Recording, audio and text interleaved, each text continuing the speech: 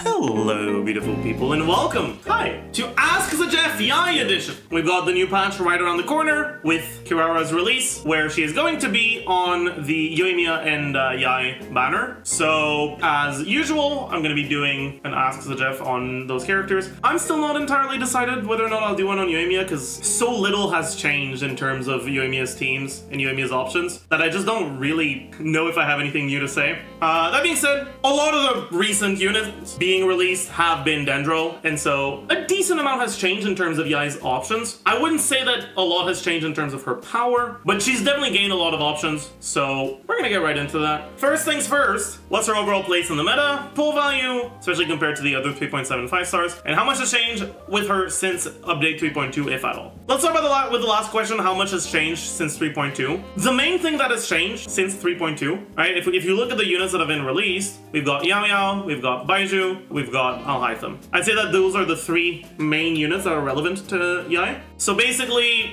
Yao Yao's release, and now more recently Baiju's release, have given her some more defensive options in the Quicken teams that don't force you to sacrifice using Fischl or a good animal unit in order to get your defensive utility, which has been quite nice. Whereas Alhaitham's release has, I guess, kind of given her a slightly better option when it comes to being used as a quote-unquote support character, in the sense that in Quicken teams, like in general, you usually kind of just want to focus on getting Fischl to do as much damage as possible to basically cover for your single target, and then maybe have an animal unit to do a bunch of swirls to cover for your AoE. And generally the best way to go about that is just get a second electro unit and have that unit be on field. Yai is pretty good at that, and she goes pretty well with a bunch of the Dendro options that need to be swapped into more often to do their job, but that still don't want to spend a lot of time on field, like Technarik, for example. Alhaitham's release kind of created, I guess, a potential niche for her, where it's basically when you want to have an electro unit on your team that can deal some damage, but you can't actually trigger Fischl's Ascension 4. So if we take a look at Fischl's kit real quick.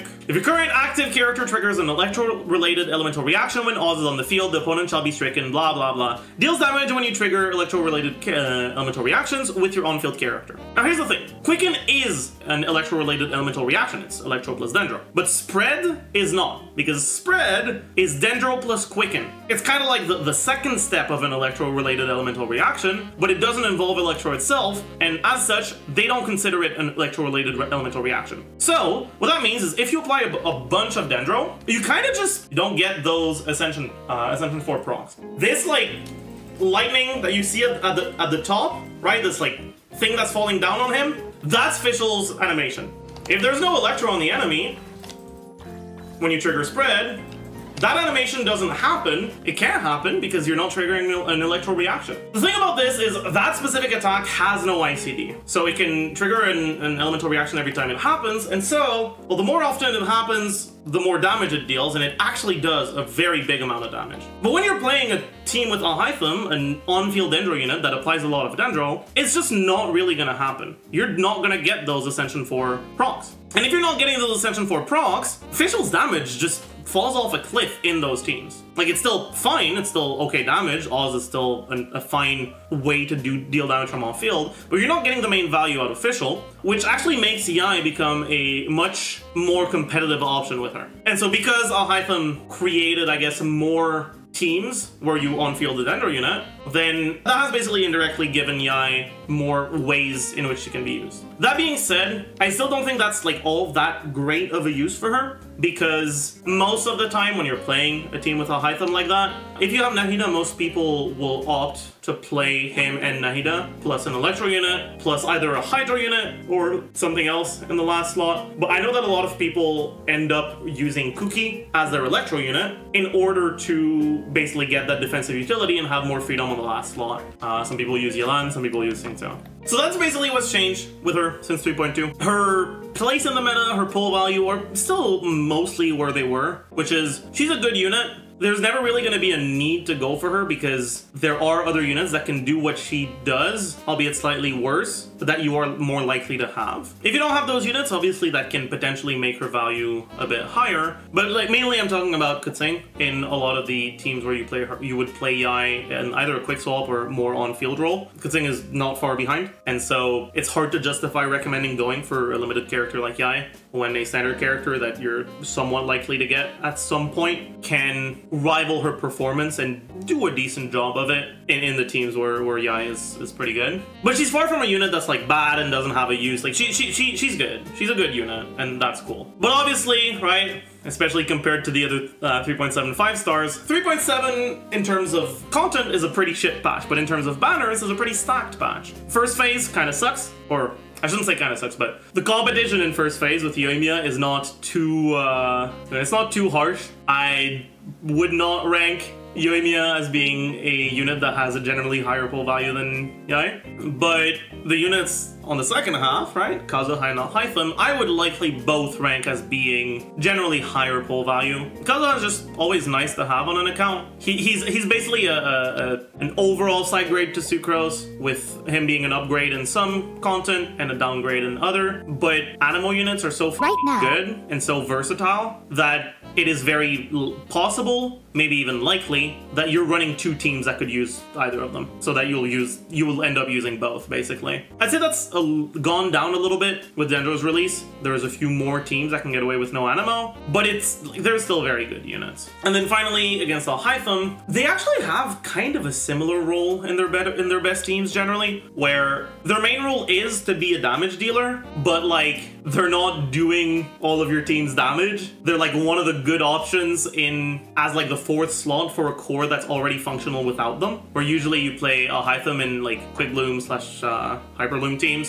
He is also playable in Quicken teams, obviously, and he is pretty good in Quicken teams as well, but I think that the Quick Blooms and Hyperloom versions are a lot more popular. But both Quicken and like Hyperloom teams are very playable without him. Just like the Quicken on the Electro side teams where you can use Yai are also playable without her. And I would probably say that Alhaitham is just an overall slightly stronger unit. But obviously, that's not the only factor that comes into play. You might just like one more than the other. You might not really care for Alhaitham's playstyle. You might just already have what you need for the teams where you would play Alhaitham and not have what you need for the teams where you would play Yai. So don't let that be like the end-all be-all of everything. To finally settle a common comparison, is Yai comparable to Fischl in the role she fills in most teams? Why, or perhaps why not? I would say that she is not. I'd say that she's a lot more similar to Kutsing than she is to Fischl. The main reason for that is when you look at Yai's kit, having never played her, having never put her in any teams, you'll see, okay, she has 3 stacks of this, 14-second duration, deal damage over time from off-field. This is a unit that will be put in a support role, right? But then you actually try her, and you play her, and you realize, oh, these animations are actually pretty long. Yeah, I can play her as a support role, but then I have a support that I have to spend like over 5 seconds on over my rotation, which limits my carry options. Yai lends herself a lot better to quick swap and carry playstyles than she does to like full-on support playstyles, where you kind of just get more value out of her if you have teams with flexible rotations that don't have one main carry, because it can be a bit of a pain to refresh the skill at the right moment and to use the burst at the right moment. Ideally, you don't want to use your burst right after you use your skill, because if you do like E, burst, E, then you're getting your triple E, then your burst, and then your triple E, and then 14 seconds later you have no E's and you have to do them again. So in a 20-second rotation, or 25-second rotation, you'd have to do your triple E 3 times. One before the ult, one after the ult, and then one once they expire, or once they get close to expiring. Ideally, what you'd rather do is do E, swap out, and then like 13 seconds later, right as your first E is about to expire, then you use your burst and you E again, and that covers your whole rotation, and you only have to do it twice instead. The basic issue is that like casting her E like by itself, just the cast itself, doesn't do anything. So there's nothing to gain by casting your E more often versus just having it all on the field all the time and it just being cast less often. All of this to say, especially compared to Fischl, who has very short animations, it doesn't really play the same way. She definitely can still be used that way, but because of those like much higher field time requirements, in a lot of situations it's actually going to be a downgrade. Especially once you start looking into the Quicken teams with an Electro unit on field or an Animo unit on field, where you actually get procs of Fischl's A4 to aggravate all the time. Generally, I prefer comparing Yai to Kutsing because I think it's a better comparison. They generally function the same way in their main teams. And then you can see, okay, so it's not really that she's competing with Fischl, she's more competing with Kutsing. And one of the reasons why I don't like comparing her to Fischl that way is because, honestly, in a lot of her good teams, you play her with Fischl, because Fischl is a really good support. So, all in all, if you compare her to Fischl, she's not going to look good. If you compare her to Kutsing, you're going to realize where her value actually lies. She's kind of like Kutsing, with a little bit more flexibility in your rotation and slightly less field time requirements, which lets you play some other units that you would otherwise not really want to pair with Kutsing because their own field time requirements are too high, and it reduces the damage that your Kutsing can do. When Drututt said, and then Fischl just up DPS'd her anyway during his review, that was a long time ago. To what extent is this true, especially prior to Dendro at the time? Okay, the tone was not all that serious. That being said, I would say that it's kind of true, pre-Dendro, that there was just not much upside to running an Electro on fielder for your teams that use Electro. Because realistically, you look at the options that Electro had access to before Dendro came out. With Hydro, you got access to some Taser teams, which generally really like having an on-field Sucrose, and it's pretty hard to compete with that. With Pyro, that's Overload, but Overload is not really the kind of reaction that can solo carry a team. You can do Overvate, but Yai's Electro application is very slow, so it's generally going to be lackluster. You can do Hyper Carry with an Animo unit overloading, but then your numbers need to be really high by themselves, and Yai's numbers just aren't really high enough to justify it. Superconduct is not meant to be a reaction that you build around for an Electro unit, it's meant to be a reaction you build around for physical units, and most of the Animo synergies are, again, right, with chain reactions that I've already mentioned with Taser and Overload. So that, like, you just didn't really benefit that much from using Yai, and there was no real need for an on-fielder Electro. That's also why Kutsing was a pretty bad unit pre-Dendro. Yai was better than Kutsing because you could still play a double Electro Taser team. That was still fine. It was pretty good. But then at that point she was competing with Beidou instead, where she had higher single target, but a lot less defensive utility. Beidou's damage reduction is pretty good by itself, but because of the way that damage reduction stacks in Genshin, it's incredible when you pair it with Xingqiu. So playing the team with Yai instead made everything feel a lot less, well, it made your team feel a lot less tanky because, well, it was. And then on top of that, you had to deal with Yai's pretty long animations, which don't synergize all that well with units like Xingqiu, who want you to weave in normal attacks all the time. At the end of the day, she just wasn't doing that much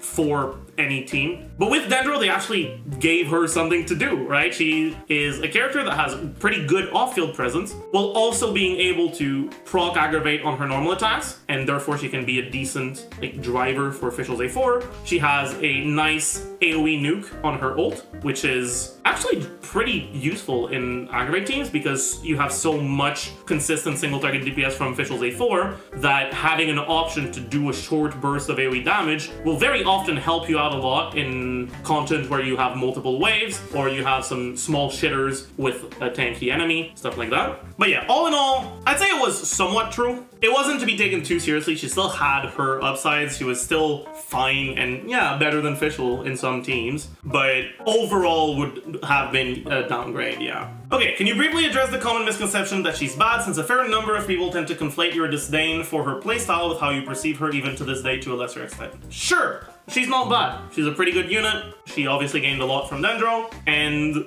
she's just a good driver for Quicken teams. She's one of the many units that, like, you want to carry, you already have the supports that you need, a pretty good unit to go for. Or you want to support for the very specific team that you already know she works well in, she can be alright there as well. I still do stand by what I've said about how she feels to play. I think she still feels terrible to play. Her feeling bad to play isn't something that's, like, impossible to overcome. I mean, it's the same kind of stuff as Rosaria's E, where it can be a bit frustrating But unless you play the game multiple hours a day, with a good portion of that being in Abyss trying a bunch of different teams, it's not necessarily going to happen often enough to bother you. Play the test run a bunch and basically try to figure out how much you care about the vulnerability slash clunkiness that she has. If it bothers you, it's going to keep bothering you. If it doesn't bother you, it has a lower chance to keep bothering you, obviously. How much ER does she generally need, and is it more optimal to aim for a burst every rotation or every other rotation? As usual, it depends. The main thing about Yai ER is if you're playing Fischl, your ER won't be a problem. If you're not playing Fischl, your ER is going to be so much of a problem that it's not even worth thinking about. Fischl's energy generation is really good, and then on top of that, you're getting Electro Resonance, which is also a bunch more energy. And then on top of that, when you're playing both of those together, generally you're unfielding your Yai, which also increases the amount of energy that she gets from each particle. So generally when you're playing a Quicken team with Yai and Fischl, your ER requirements are really, really low, and they're pretty easy to meet. And you should try to aim for a burst every rotation. When you're playing her in teams that don't have Fischl, when you're playing her as a solo Electro, the ER requirements often start becoming so high that it's just not even worth going for because you lose too much damage for it, and to just go for a burst every other rotation instead. What was my stance on the change to Yai's totem targeting mechanics being rolled back? That's a good question. I don't remember what I initially thought about it. I can tell you what I think about it now, but I don't remember what I thought about it at the time. So basically what they did is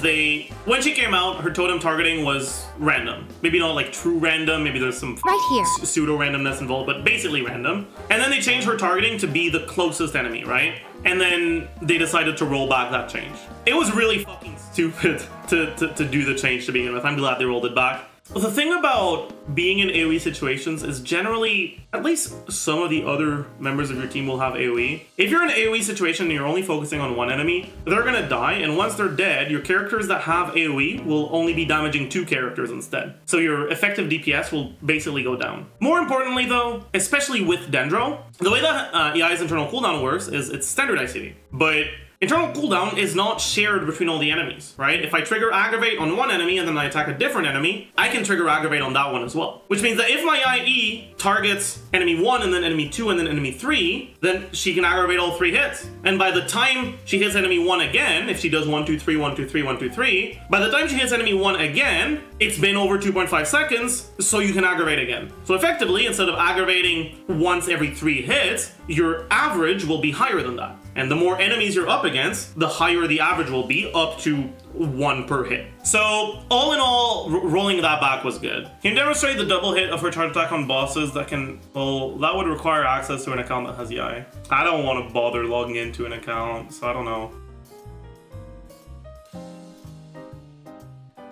Speaking of the Aeonblight Drake, what are your thoughts on her totems being able to disable it mid-air when placed properly? That's cool, I guess.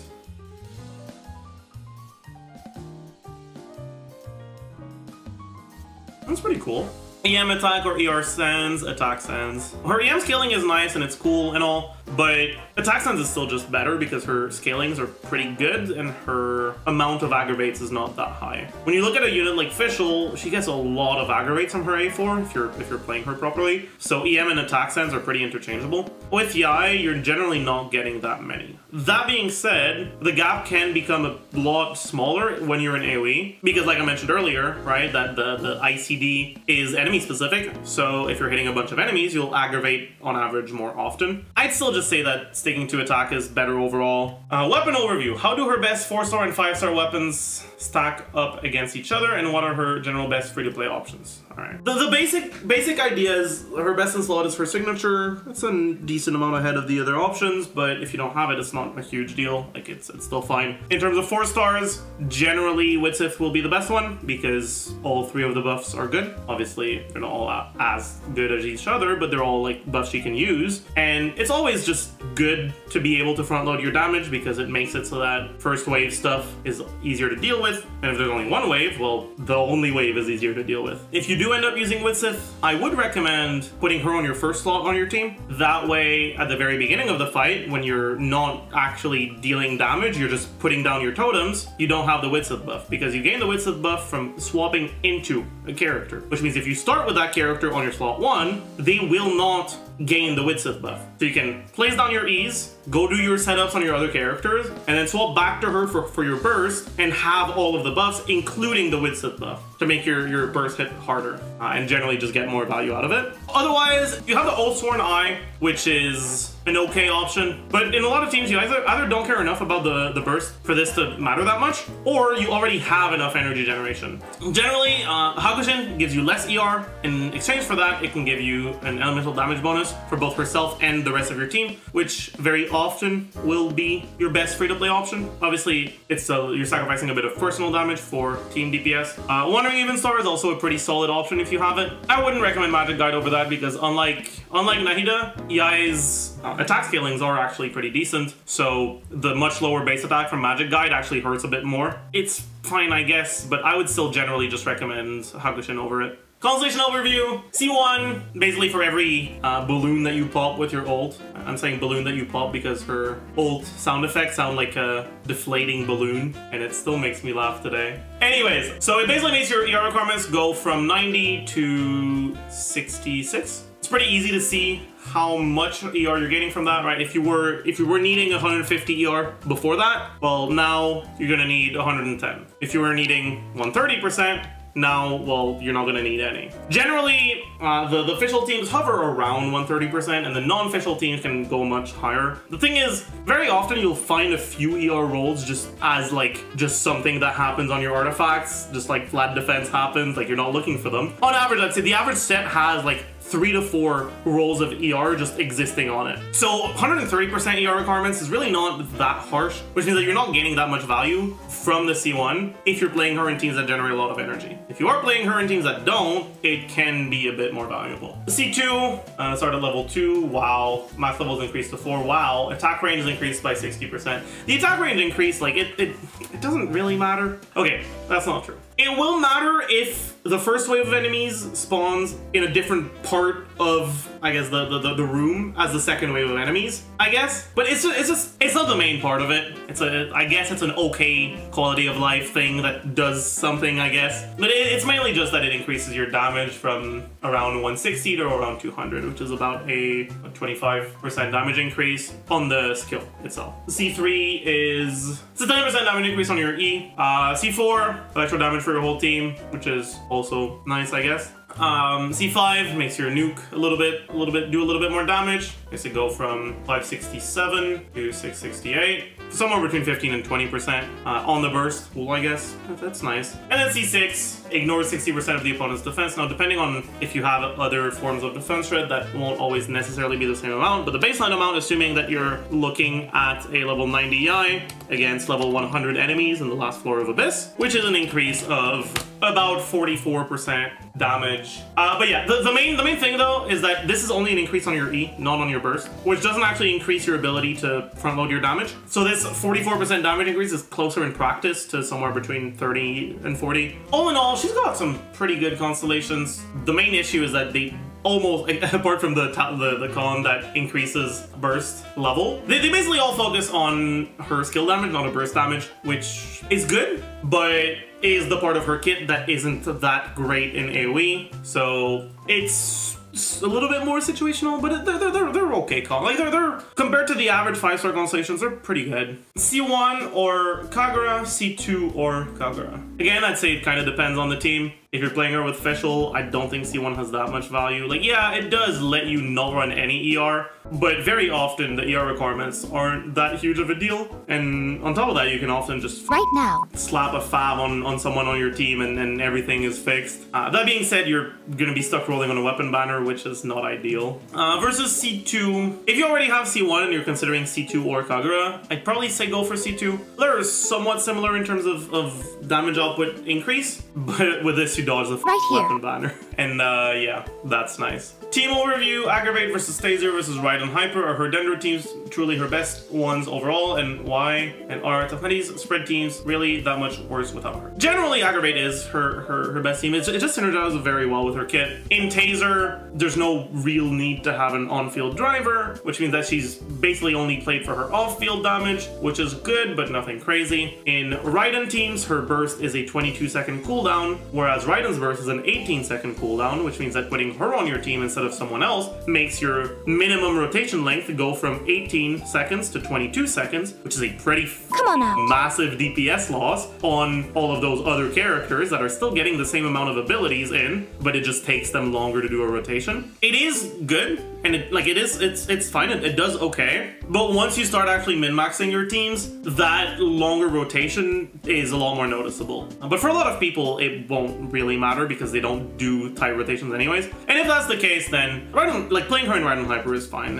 She works pretty well in it. The biggest issue with that is that she doesn't snapshot attack buff, so she doesn't get to benefit from Bennett's buff for a pretty long portion of her damage. It's kind of unfortunate, but nah. Okay, are her Dendro teams now truly the best ones overall? I'd say generally, yeah. And are Tifnetti's spread teams really that much worse without her? I mean, not necessarily. You can play him in a double Dendro team as well, but it prevents you from taking good advantage out of Fischl. Or you can play him with Beto, but then your single target damage starts becoming a little bit worse. Like, they're still playable without her, but I do think that they are better with her. Also, I realized I haven't mentioned Hyper Bloom at all, so I'm just gonna quickly mention that. I don't like Hyper Bloom Yai. Anything that relies on Yai hitting seeds because her E doesn't target seeds and the AoE for it is incredibly small, very often just decides to not pick like Hyper Bloom, to just leave the seeds on the ground even if it's right next to the enemy. It's very frustrating, I hate it. If everything goes right, it's actually pretty good, but everything does not go right. Everything goes wrong all the time. I hate it. It makes me angry. You can play it if you really want to, but it's just not something I would generally recommend. Since Fischl gets far less A4 procs when solo Electro for an Alhaitham team, how well does Yai synergize with him in that regard, and how would she compare to Fischl?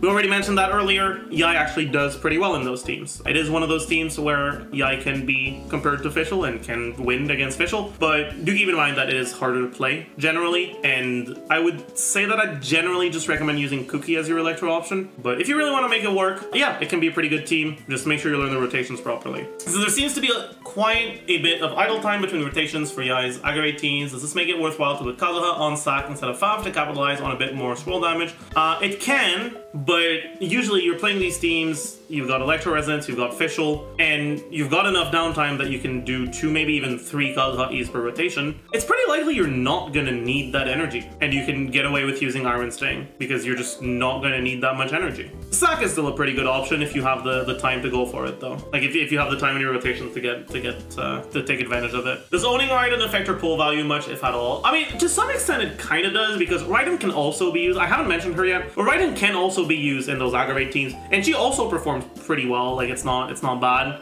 The reason why I haven't mentioned her is that generally she's better used in some of the other teams, but she is still pretty good. And if you're looking for a character to use in your Quicken team and your Raiden is benched, then that could influence how much value you'd get out of Yai, because you might just be missing out on playing a Raiden team instead. Does she still deal double the damage if she said her E voice lines in the right sequence? I'm not quite sure actually. I haven't played her in a while. I'm not sure if they patched that. It hasn't been in any patch notes that I've seen so far, so I don't think they've changed it, but HOYO isn't known for being the most open and forward with their changes and their ideas, so it is very possible that the interaction has been removed, but as far as I'm aware, it has not. All in all, she's a pretty good unit. She's far from a necessary one, but she definitely can perform well if you like her, if you want to use her. She does have her potential clunkiness issues, but if you're willing to get past them, she will give you pretty solid performance. I hope you learned a thing or two. I hope you enjoyed your stay, and I'll see you guys in the next one.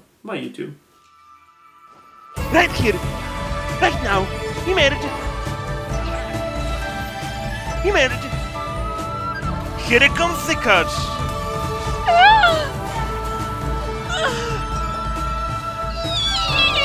Zajef said this. I close my eyes and I see Guapa. You don't deserve to inhale same oxygen as me in game. Finish hospital for you.